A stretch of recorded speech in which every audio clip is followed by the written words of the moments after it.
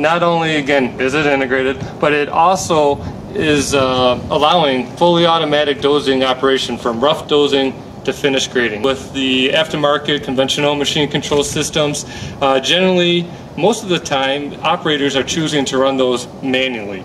They're using the machine control technology just for that grade information until they get close to grade. So using the monitor in place of the grade checker outside of the machine. And then when they get within, a tenth or two or close to finished grade, then they'll switch on the automatics and make those last few finishing passes. And that's when they take advantage of the automatic capabilities of those machines. So just typically that's how it's done. Again, now with this machine, we're able to operate an automatic from first to last pass. And that really is a huge advantage, because when you think of, I guess just taking a step back, the dozer really is one of the hardest, most difficult machines to operate proficiently on a job site.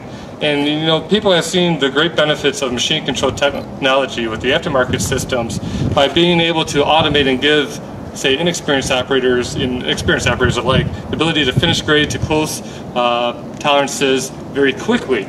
We're taking that a step further now by automating the rough dosing portion of it. Often overlooked, but to be able to hog out material manually takes a lot of skill to be good, to make every pass count. So by now automating that, again, we're taking that operator variance largely out of the picture. So even an inexperienced operator can make every pass count to maximize your productivity. With the aftermarket conventional systems, automatics are basically an on-off affair, right?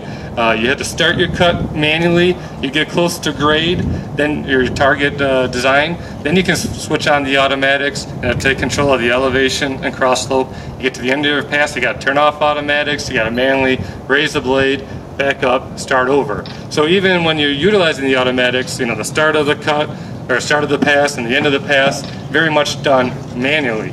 With this new machine, that is not the case. It has the intelligence with the machine control system being tied into all the base machine functions, the CAN bus, being able to sense, be able to take the sensor inputs from the hydrostatic system, from the control system, to fully automate the blade operation. Really pays dividends for the operator. And again, you'll see that when we do the live demo, but as Peter said, I turn on automatics and then I can leave them on.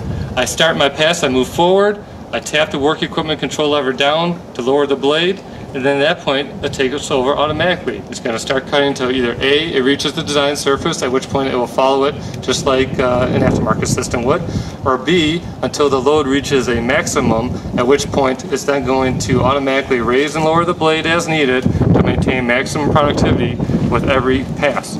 So that's really a key thing, because with this machine, we're able to offer our customers a large efficiency improvement. So up to 13% improvement in efficiency. Job site productivity reporting grows in more and more importance, and I guess more and more popularity. But the ability that we're able to map the actual surface using the tracks of the machine really gives you data that's, say, verifiable and accurate, versus taking those measurements from the blade and not knowing whether the operator's got the blade 1 foot, 2 foot, 3 feet up in the air. Here, there's no guessing about it. It is what it is. Whatever you track over, that's what's reported. So this machine, again, designed, tested, validated, manufactured, serviced and supported all by Komatsu and our distributors. So no longer is it customer reliant on two different service providers, let's say the base machine provider and then the technology provider. Now it's all wrapped up into one. So again, the quality enhancements that Peter talked about, where we've taken those technologies, those components, and now subjected them to the same Komatsu quality standards that the base machine has, really is a step up for our customers in terms of overall reliability and durability.